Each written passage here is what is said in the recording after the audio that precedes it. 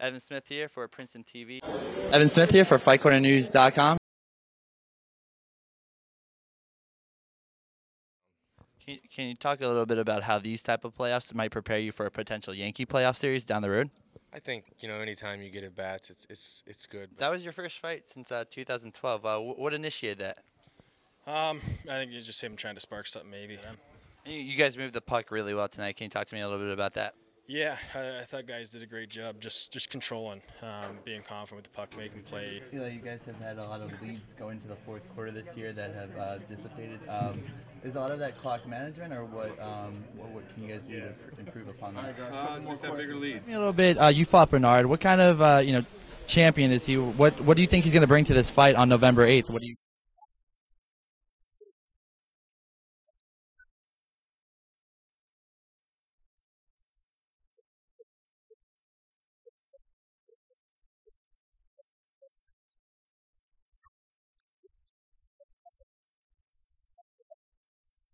Defense is kind of one of those aspects of baseball that is often overlooked. You're known for your glove at short. How important is that for the defense to make the plays out there? Well, I mean, the famous saying, defense wins championships, and I think that's a huge thing that is overlooked.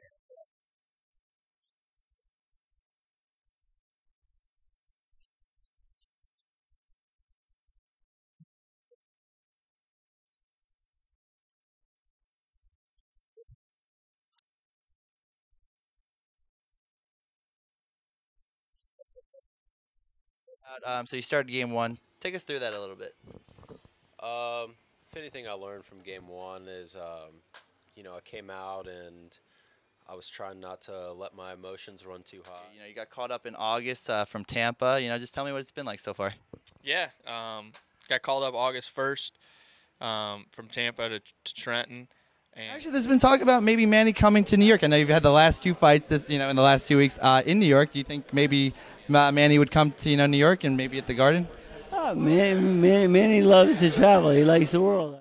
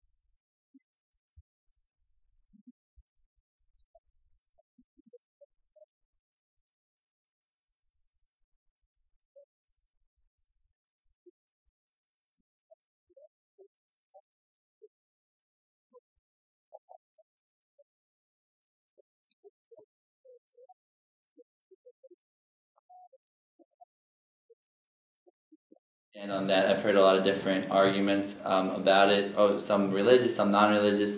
Where do you stand on that? Well, I certainly think that we ought to help people who are refugees. New Jersey may not have Major League Baseball, but the Double-A Yankees are certainly playing like the Major League team. According to Rango, that's how you do a proper jab followed by a straight right.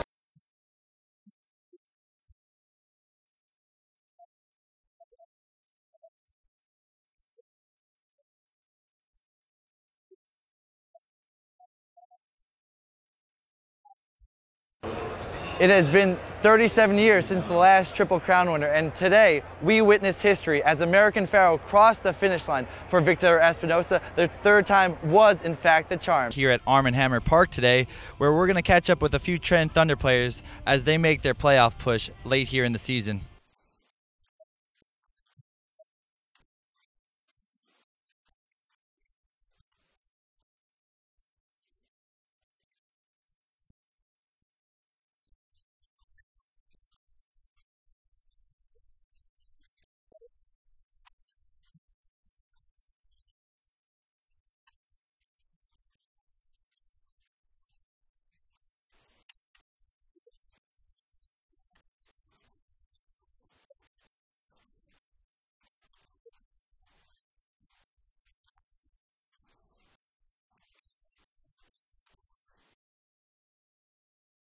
Coach Coughlin says this game is worth 2.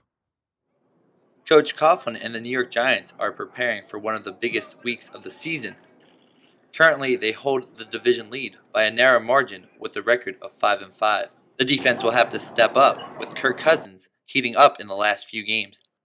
Safety Brandon Merriweather says the defense just has to be consistent and play their game. You play your game. You be consistent. You play the defense the way it's designed to play. You know, you don't make up things, and you don't. You know, you make the play when they come to you.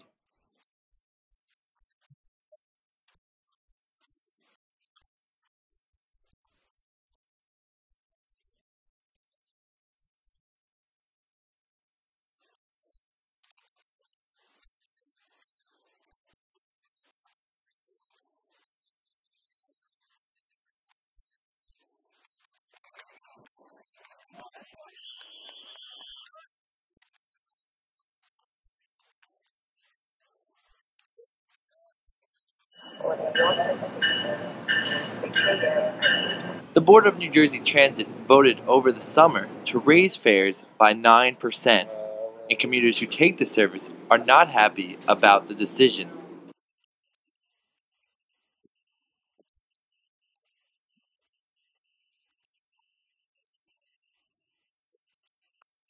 The justification for the move? A $60 million budget gap that the organization is facing. The extra revenue will prevent massive layoffs across the board and also stop service cuts from being made. But a lot of riders feel that with the hike in prices, that service problems and infrastructure issues should be more readily addressed.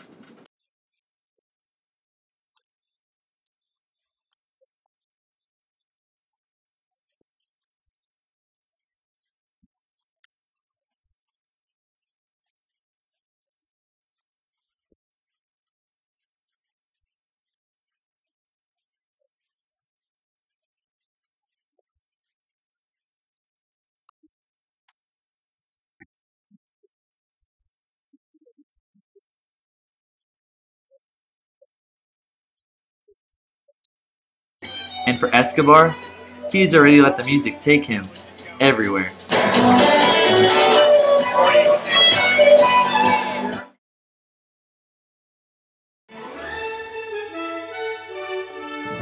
This is the CBS Evening News. Good evening. I'm Evan Smith. Today, major U.S. corporations lined up behind the opening to Cuba. MasterCard, Cisco, Marriott, Pepsi, Caterpillar, and Major League Baseball expressed interest in doing business there. It won't happen right away, but the Cubans we talked to today are just as eager in terms of American relations. It's been 54 years that they've been frozen in time. Scott Pelley reports from Havana. For all any Cuban can tell, Detroit hasn't made a car since 1961. Chevys and Fords, familiar to Eisenhower and Sinatra, live forever. Congress slapped the trade embargo on Cuba in 1960, and only Congress can lift it. Today, some members said they will try to keep that from happening. Here's Nancy Cordes. This is the kind of deal you get when you send your speechwriter to negotiate with a tyrant. Republican Senator Marco Rubio took his opposition to Miami today, where he was joined by a group of Cuban Americans. And what if Congress does lift the embargo? Vicente Arenas in Miami looks at the prospect for American businesses. For hotel chains, it is considered a game changer. If millions of tourists flock to Cuba, they'll need places. Markets, the Dow is up more than 211, the S&P 21. That puts them in positive territory for the year. A lot of people consider high school and college to be the best years of their lives. So we were surprised that a new survey finds high school seniors aren't having the fun their parents did. Ben Tracy tells us why. Now he's using those same skills to make someone look like himself again. Here's Juliana Goldman. Wow. Voila.